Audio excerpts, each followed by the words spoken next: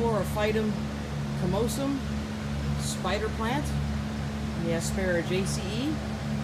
Here we have very long lancet leaves. They're usually variegated. There is a green one available, but they're almost always variegated, kind of dangling or arching over. And then you can see where the little babies are held. So here we have the little babies down here. They also have white flowers. Here's some flowers. Not really grown for their flowers, but they do need the flowers so they can make the babies. If you look at the little babies, you can often, let's see if I can find one here, often find little roots starting on them because this is how the plant propagates. Just to show you, here's an example of a spider plant that's the plain green, but you can still see the white flowers and the babies trailing from the plant.